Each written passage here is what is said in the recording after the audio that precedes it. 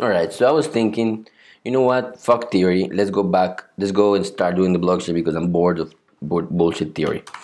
So I am going to create the block structure. Now, this thing that I'm going to code is inspired on the blockchain course that we have here in Nomad Academy because I think it's just a very easy way to see how cool it is to have TypeScript. And if you've taken the Bitcoin clone and you take this one now, you will see how cool it is to be able to see the types of the properties of the blocks, see the return types of the functions, and well, see a bunch of shit. All right, so we're gonna start with the class block, okay?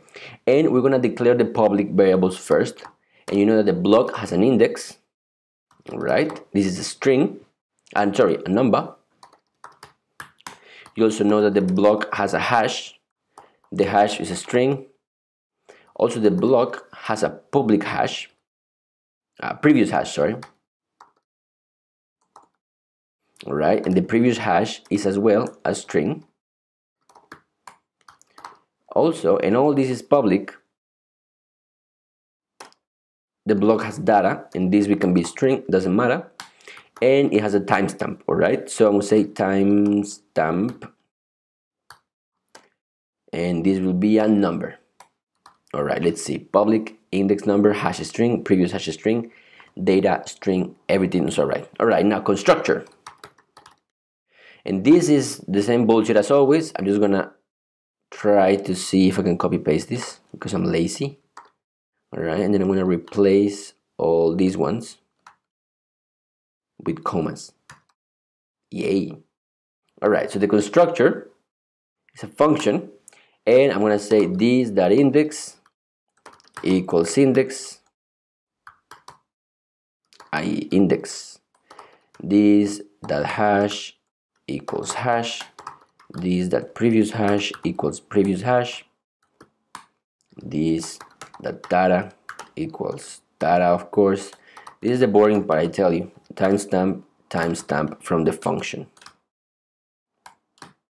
All right, so we have our block structure, okay? And this is all good. Now let's create our first block. So I'm gonna say const genesis block.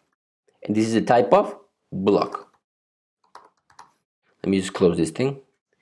And it's the type of block. All right, and equals to new block. And we need the index first, 0. Then we need the hash, and the hash, whatever. Okay, awesome. Then we need the previous hash, nothing. All right, and thankfully, because it's a string, this works. We also need the data. Hello. And now we need the timestamp, and the timestamp 1, 2, 3, 4, 5, 6. And we're done. Now, let's create the blockchain, all right? Blockchain. And this is a type of a blockchain. But what is a blockchain? A blockchain is a succession of blocks. It's an array of blocks. So what we can do is do this, block, all right? And this means it's an array of blocks, all right? And I'm gonna put the first one, Genesis block. Now let's see if this works. Console log blockchain. And let's see, it's working. Look at my blockchain here. Block, oh, let me give you some space. There we go. Block index, I'm gonna put this high. Index hash, previous hash, hello. All right, but only here, only without having the console log, you can see that this is so much beautiful and so much better than not knowing what blockchain is. All right, in this case, TypeScript is going to check that we only add a block to the blockchain. All right, so if I do something like blockchain.push stuff, all right, it's not going to work because it says that it's not a block. All right, and this is awesome. All right, on the Bitcoin clone, it was on TypeScript, on JavaScript. It wasn't on TypeScript. And I don't know if you remember, but sometimes we could push stuff that we didn't want to push. All right, in this case, we cannot do that. So that's why it is cool. All right, this is the first part of creating a blockchain. We're not going to go super deep on the blockchain theory. I just want to show you how more beautiful it is to work with TypeScript when you have like a lot of functions and a lot of types and classes and stuff like that. All right, see you on the next video. Bye bye.